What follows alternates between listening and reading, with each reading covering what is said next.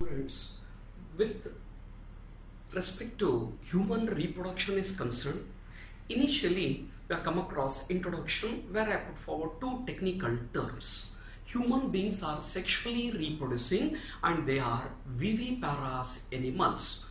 Oviparous means egg laying, viviparous means they will give birth directly to the young ones. Followed by that we have come across 10 important events which occur in human reproduction, starting from gametogenesis to up to parturition.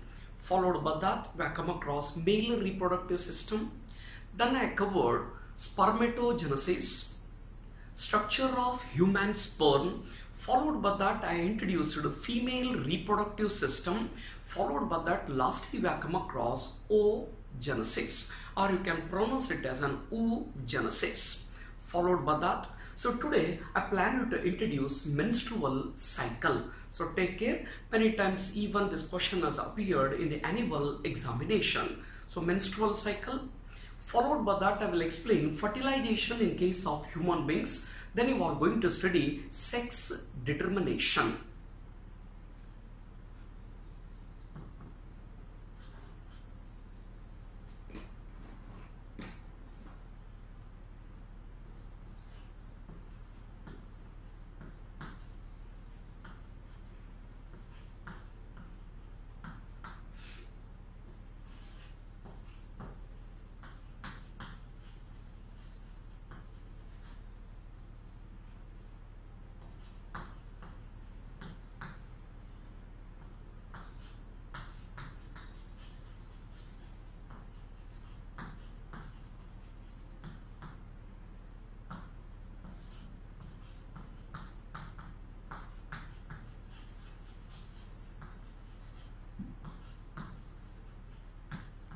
Okay, now look over menstrual cycle. In short, it is written as MC. Menstrual cycle, in short, is written as MC. The reproductive cycle which occur in female primates. The reproductive cycle which occur in female primate is called as menstrual cycle. Reproductive cycle which occur in female primates is called as menstrual cycle. Already we have come across female primates includes monkeys. It includes monkeys, apes and human beings. So here, reproductive cycle which occur in female primate is called as menstrual cycle. Primates includes monkeys, apes and human beings. Okay, primates includes monkeys, apes and human beings. The onset of first menstrual cycle, is called as menarche. Onset of first menstrual cycle is called as menarche. Generally it is noticed at puberty. In normal healthy female, puberty is noticed at the age of 12 to 15 years. It is absent during pregnancy. It is absent during pregnancy, suppressed during lactation, and permanently stops at the age of 50 years, known as menopause. So look over here. The reproductive cycle which occur in female primate is called as menstrual cycle. In short, it is written as MC. Primates includes monkeys, apes and human beings. Onset of first menstrual cycle is called as menarche. It is generally noticed at puberty. Puberty is noticed in female at the age of 12 to 15 years. It is noticed at the age of 12 to 15 years. MC is absent during pregnancy, suppressed during lactation and permanently stops at the age of 50 years, known as menopause. Lactation is the release of milk from the mammary gland. Release of milk from the mammary gland is called as lactation. Don't bother about this word lactation. Detailed explanation is there at later classes. I will explain even gestation period or pregnancy also. Okay. So next matter, the length of this menstrual cycle varies in females. The length of the menstrual cycle varies in females. On an average, it accounts for about 28 to 29 days. Okay. The length of the menstrual cycle varies. On an average, it is completed within 28 to 29 days. Length of the menstrual cycle varies in women's or in female. But on an average, it is completed within 28 to 29 days. It involves 4 phases. Menstrual phase, pre-ovulatory phase, ovulatory phase and post-ovulatory phase. Menstrual cycle involves 4 phases, or you can call it as a 4 stages. Menstrual phase, pre-ovulatory phase, ovulatory phase and post-ovulatory phase. During menstrual phase, endometrial lining, endometrial lining will shed from the uterus. Endometrial lining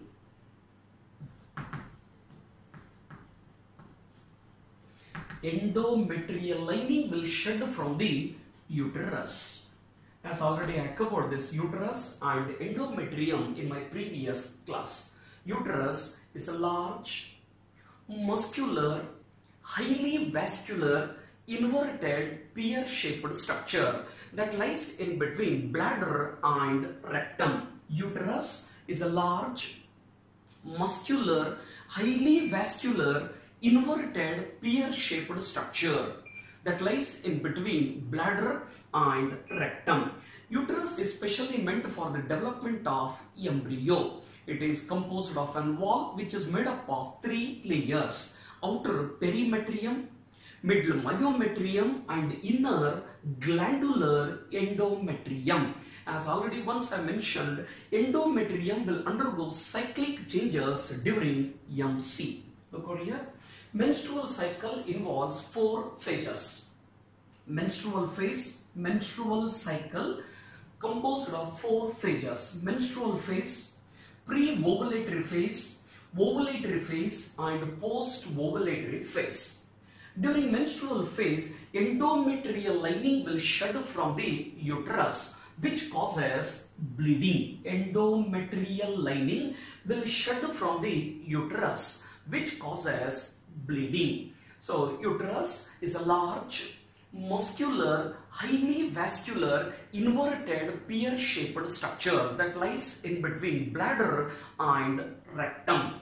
It is specially meant for the development of embryo. Okay, it is lined by a wall which is made up of 3 layers: outer perimetrium, middle myometrium, inner glandular endometrium. So endometrium will undergo cyclic changes during MC. Menstrual phase can also noticed due to stress. It also occurs due to stress and poor health. So look over here. Menstruation or menstrual phase is also noticed due to stress and poor health. It lasts from menstrual phase lasts from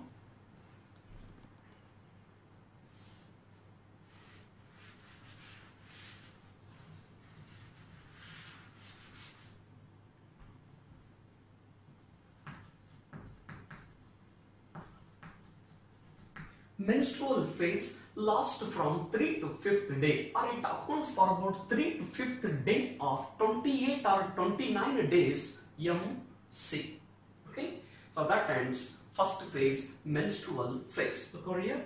During menstrual phase, endometrial lining will shed from the uterus, which causes bleeding. It also occurs due to poor health and stress. It also occurs due to poor health and stress.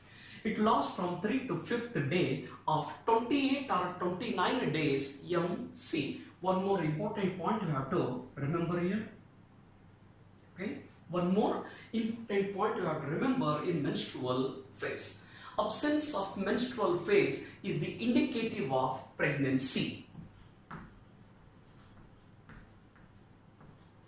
Absence of menstrual phase is the indicative of pregnancy. Okay, next I will enter into second phase known as pre-ovulatory phase. Absence of menstrual phase is the indicative of pregnancy.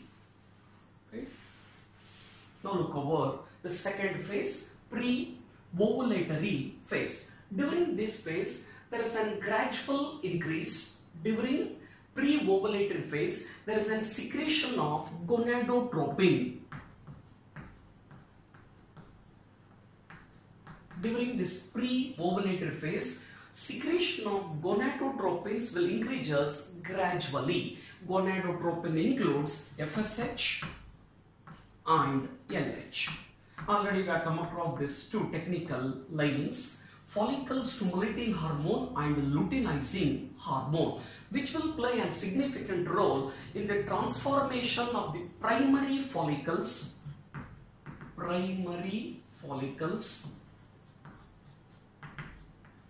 into Graafian follicle. Here, end of the menstrual phase is the beginning of pre-ovulatory phase. Pre-ovulatory phase. During this pre-ovulatory phase, there is a secretion of gonadotropins will increase gradually. Secretion of gonadotropins will increase gradually. It includes follicle stimulating hormone and luteinizing hormone. Gonadotropins includes follicle stimulating hormone and luteinizing hormone that will play a significant role in the conversion or transformation of the primary follicle into secondary follicle. Secondary follicle is soon transformed into tertiary follicle, and finally it is matured into Graafian follicle. Otherwise, back to my previous class, I am expecting that you have remembered when the primary oocyte is surrounded by a layer of granulosa cells or follicle cells. When the primary oocyte is surrounded by a layer of granulosa or follicle cells, then it is called as primary follicle. When it is surrounded by many layers of granulosa cells, then it is called as secondary follicle. Soon secondary follicle is converted into tertiary follicle. Secondary follicle is soon converted into tertiary follicle, which is characterized by a cavity known as antrum, which is finally transferred into Graafian follicle. It is the name given to a mature ovarian follicle with ovum of mammals. Graafian follicle is the name given to a mature ovarian follicle with ovum of mammal. Look here. During pre-ovulatory phase, secretion of gonadotropins will increase gradually. Gonadotropins includes follicle stimulating hormone and luteinizing hormone that will play a significant role in the transformation of primary follicles into secondary follicle, secondary follicle into tertiary follicle, and finally it is converted into Graafian follicle. In addition to that, it will stimulate follicle cells to release an hormone known as estrogen. It will stimulate the follicle cells to release an hormone known as estrogen. And one more important event you have to remember during pre-ovulatory phase, endometrium regenerates. During menstrual phase, endometrial lining will shed from the uterus, which causes bleeding. But during pre-ovulatory phase, endometrium regenerates. Therefore, in my previous video, I have come across endometrium will undergo cyclic changes during MC. Right? Next, the third step is ovulatory phase. Look over the name carefully, you will get an idea. During ovulatory phase, ovulation occurs. The release of ovum from the ovary into the oviduct is called as ovulation. Release of ovum from the ovary into the oviduct is called as ovulation. Generally, ovulation will occur on the 14th day of MC. Look over here. End of the pre-ovulatory phase is the beginning of ovulatory phase, or it lie in between pre-ovulatory and post-ovulatory. As the name itself indicates, during ovulatory phase, ovulation takes place. Release of ovum from the ovary into the oviduct is called as ovulation. Release of ovum from the ovary into the oviduct is called as ovulation. Generally, ovulation will occur on the 14th day of MC. During this ovulatory phase, FSH and LH are present at the peak level. During ovulatory phase, FSH, follicle stimulating hormone, and luteinizing hormones are present at the peak level. When the LH is present at the peak level, then it is called as LH surge. So during ovulatory phase, FSH and LH are present at the peak level. When the LH is present at the peak level, then it is called as LH surge, which causes rupture of Graafian follicle, and finally play a significant role in the release of ovum. I will repeat this matter. Ovulatory phase, as the name itself indicates, during this phase, ovulation takes place. Release of ovum from the ovary into the oviduct is called as ovulation. Ovulation occurs on the 14th day of MC. During this ovulatory phase, FSH and LH are present at the peak level. When the LH is present at the peak level, then it is called as LH surge, which causes rupture of Graafian follicle, and thereby it will release ovum. Okay, last matter is post-ovulatory phase. After ovulation, LH will play a significant role in the formation of corpus luteum. After ovulation, LH will play a significant role in the formation of corpus luteum. This structure, which is produced due to rupture of Graafian follicle, is called as corpus luteum, or you can call it as a yellow body, which in turn will produce an hormone called as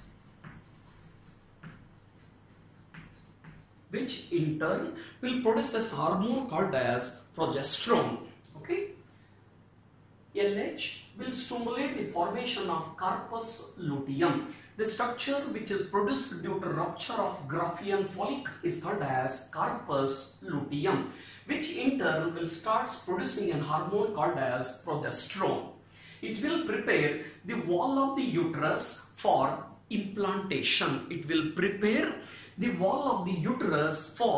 implantation.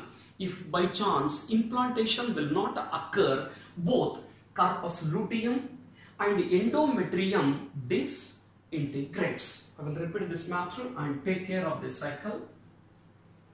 During post-ovulatory phase, LH will stimulate the formation of corpus luteum, which in turn will produce an hormone called as progesterone. It will prepare the wall of the uterus for implantation. If by chance implantation will not occur, then both corpus luteum and the endometrium disintegrates. Now you can easily guess the period of pre-ovulatory phase and post-ovulatory phase. Look over the point carefully. Pre-ovulatory will lie in between menstrual phase and ovulatory phase. Based on that, you can easily guess that it lasts from 6th to 13th day of MC. It is lost from 6th to 13th day of the cycle. Ovulation will occur on the 14th day. Based on that, you can easily guess that post-ovulatory phase lasts from 15th to It is lost from 15 to 28 or 29 days. Okay, 28 or 29 days. So that ends menstrual cycle. Like this, a diagrammatic representation they are given in your NCERT book. So please take care of each and every matter what they are mentioned in the NCERT.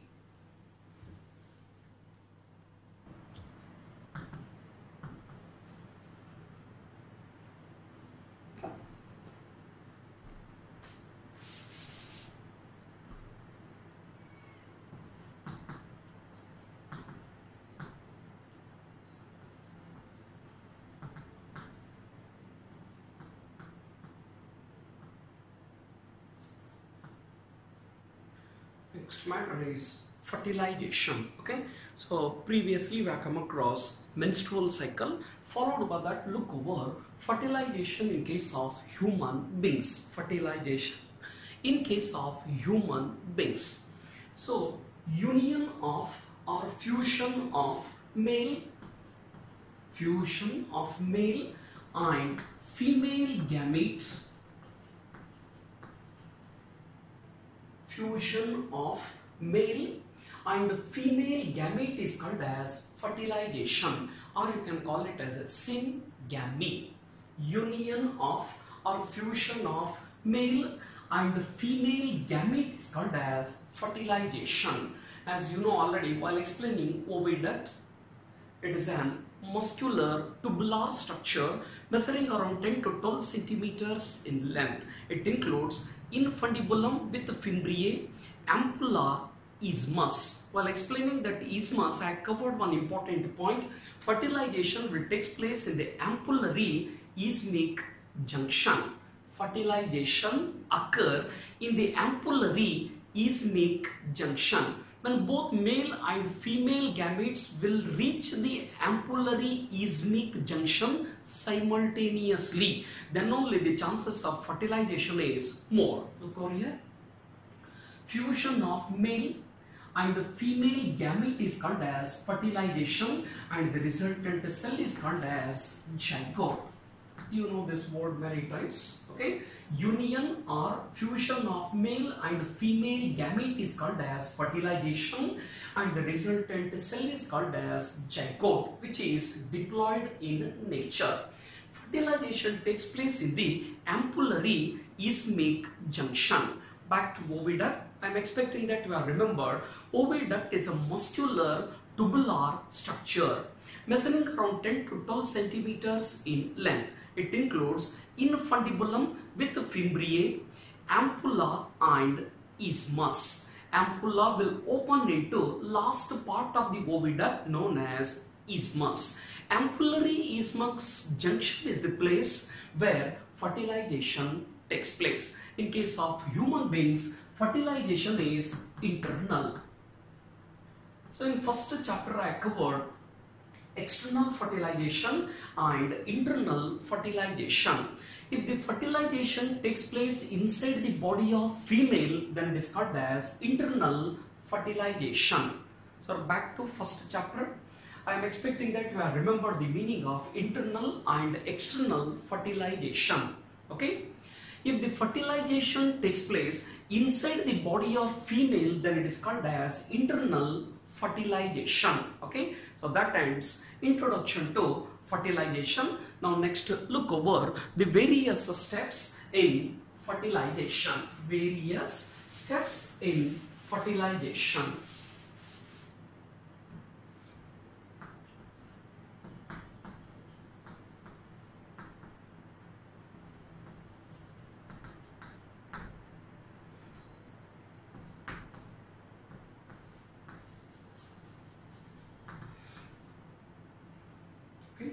First point is insemination or ejaculation. The release of seminal fluid. The release of seminal fluid. The release of seminal fluid into the female reproductive tract, or you can call it as a vagina, is called as insemination or ejaculation. Release of seminal fluid into the female reproductive tract or vagina is called as insemination or ejaculation. During insemination, 3 to 4 ml of, during ejaculation, 3 to 4 ml of seminal fluid is released in the female reproductive tract. It contains 200 to 300 millions of sperms. So look over here. During insemination or ejaculation, 3 to 4 ml of the seminal fluid is released into the female reproductive tract, which contain 200 to 300 millions of sperms, out of which hardly 50 to 100 will reach very near to the ovum, and finally only one will combine with ovum, resulting in the formation of zygote. Look over here, I will repeat this matter. The release of seminal fluid into the female reproductive tract, release of seminal fluid into the female reproductive tract or vagina is known as insemination or ejaculation. During insemination, 3 to 4 ml of the seminal fluid is released in the female reproductive tract, which contain 200 to 300 millions of sperms. Hardly 50 to 100 will reach, hardly 50 to 100 will reach very near to the ovum, but finally only one will combine with ovum, resulting in the formation of zygote. Okay, finally only one will combine with ovum, resulting in the formation of zygote. Okay, so that ends first point. Prior to second point or before switch over to the second point, you remember one more important CT point. Out of 200 to 300 millions of sperms, 60% should have normal size and shape. Out of 200 to 300 millions of sperms, for normal fertility, 60% of the sperm should have normal size and shape, and 40% will show vigorous movement. Then only the individual is considered as an fertile. Or if the sperm count is less than 20 million per ml of seminal fluid,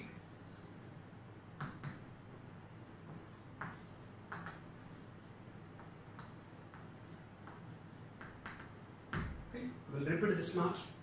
Out of 200 to 300 millions of sperms, for normal fertility, 60% of the sperm should have, 60% of the sperm should have normal size and shape.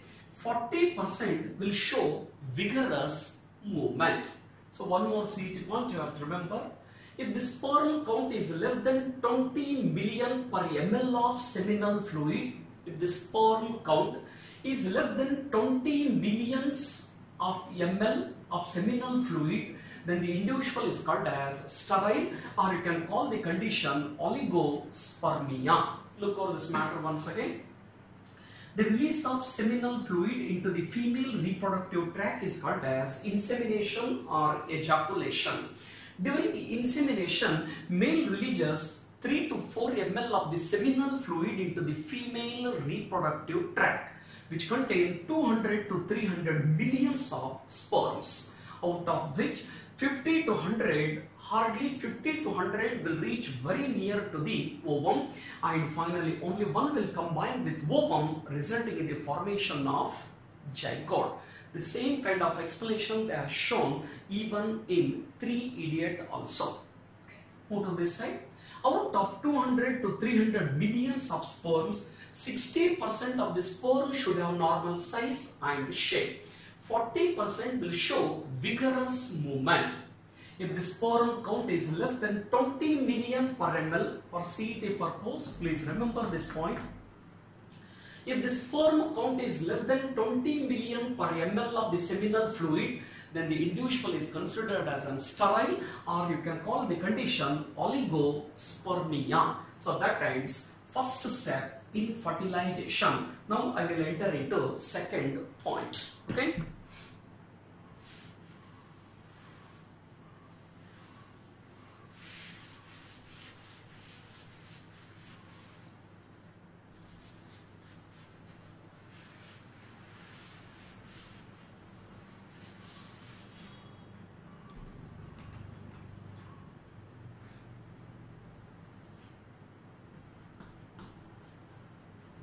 Second point is ovulation. Already this point we have come across in MC. The release of ovum,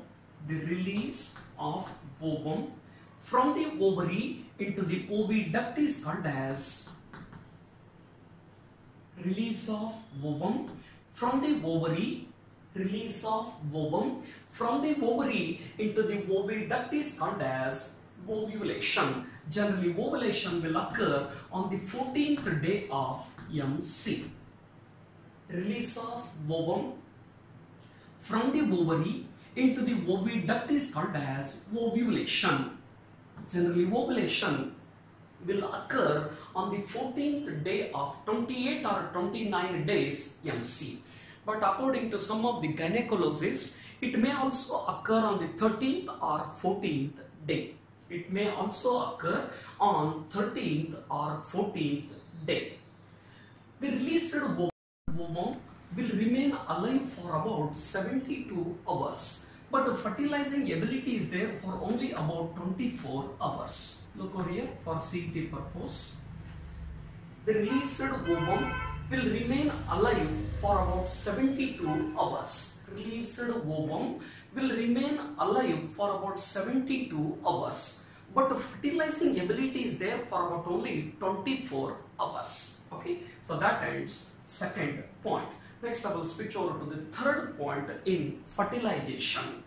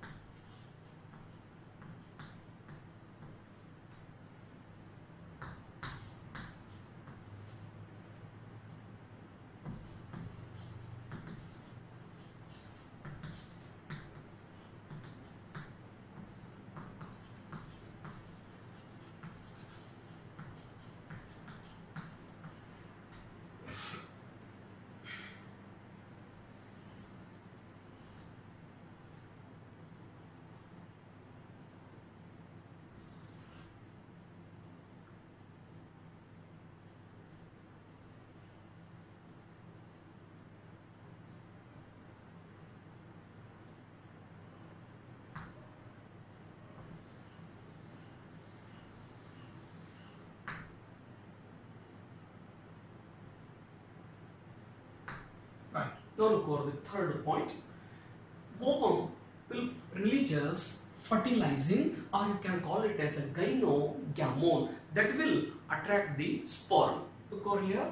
The first point is ejaculation or insemination. Second point is ovulation. Third important point in fertilization, after releasing, as you know already with respect to human beings is concerned, ovum is released at a secondary oocyte stage. Ovum is released at a secondary oocyte stage. Further development will take place as soon as the sperm will enter inside the ovum. So dear students, in my previous class I covered this point.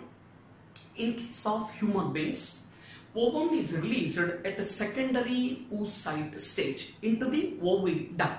Further development will take place as soon as the sperm will enter inside the ovum.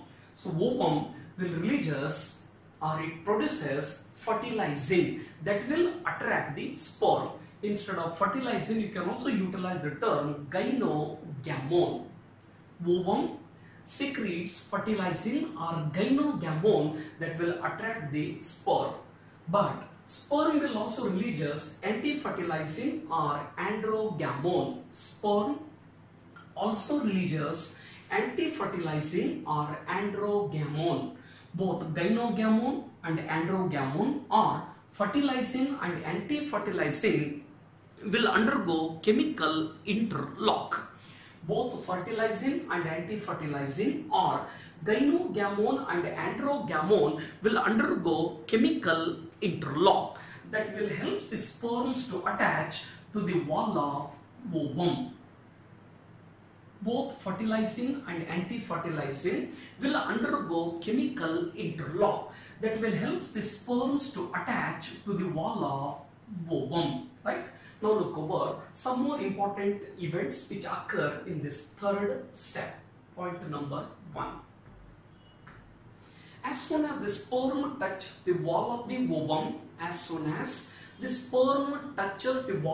ovum, acrosomase get activated and it will release lytic enzyme. Back to structure of human sperm.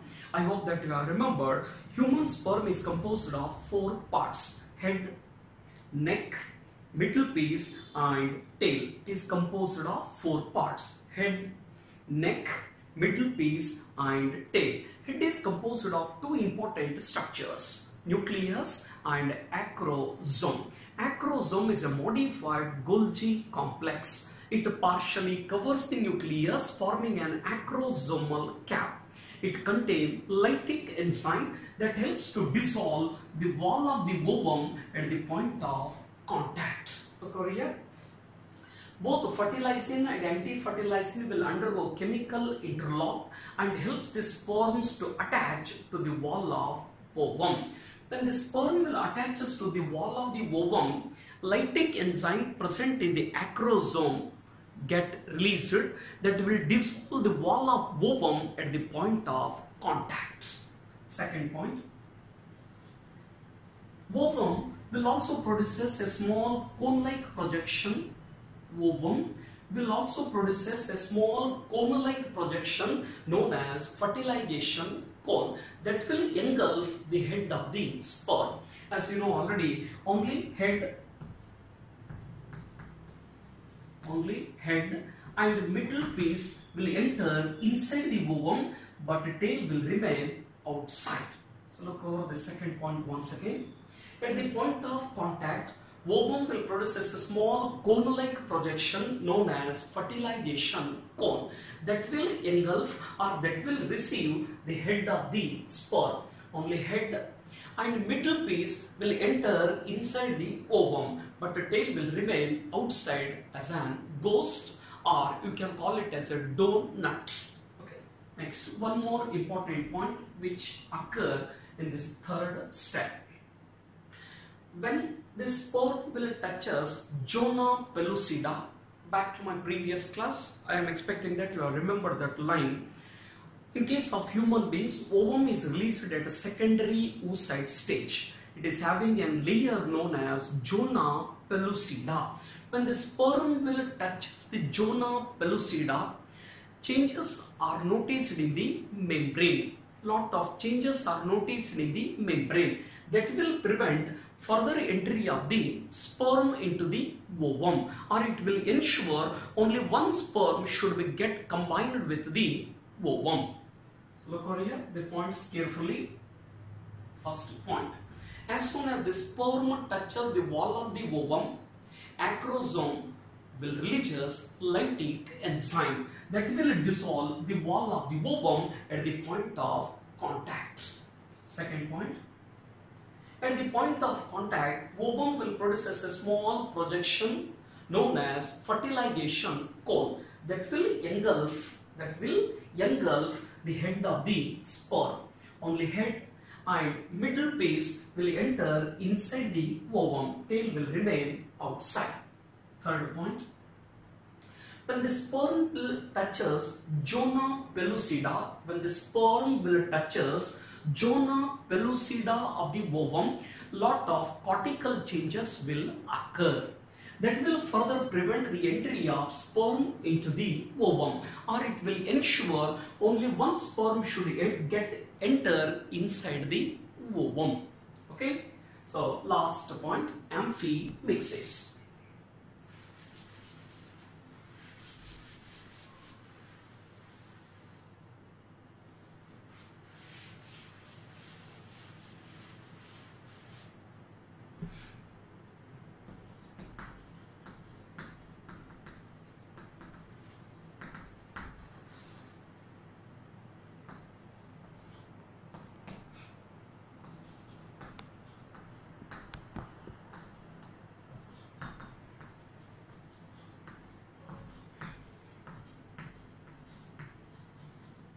look at the last point in case of fertilization.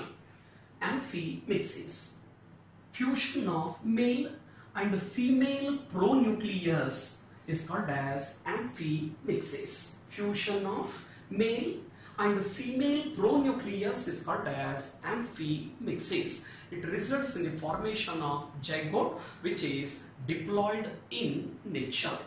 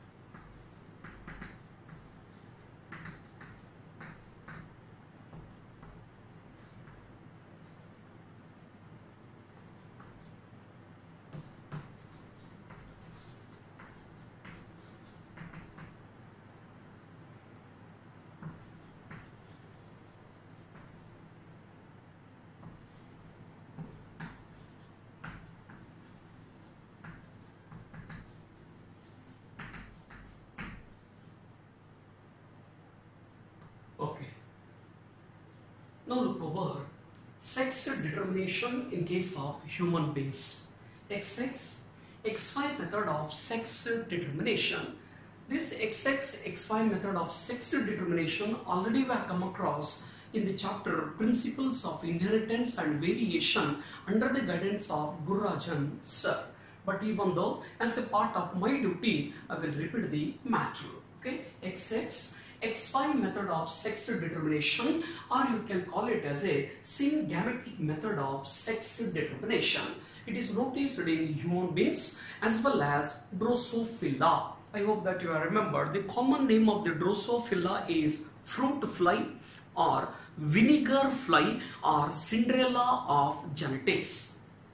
XX, XY method of sex determination is also called as syngametic method of sex determination.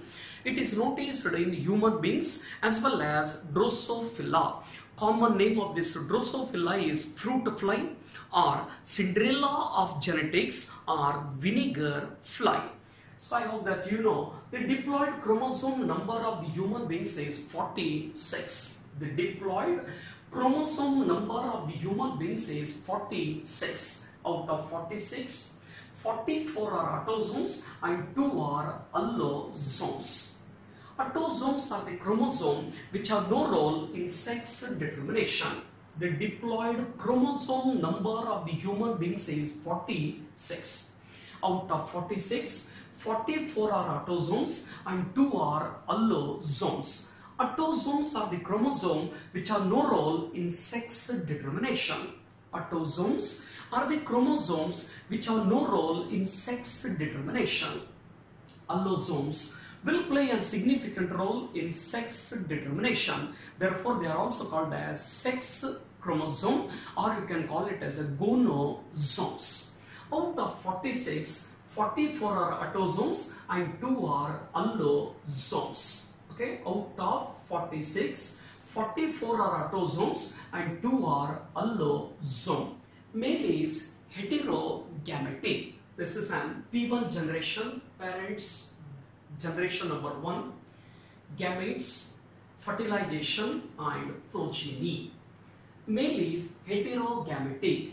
They produces 2 different kinds of sperms. 50% will carry X chromosome, 50% will carry X chromosome, rest 50% will carry Y chromosome. Accordingly, you can call it as a gymnosperms and androsperms. Look over the technical terms. Male is heterogametic. They produces 2 different kinds of sperms. 50% will carry X chromosome, or you can call it as a gymnosperm.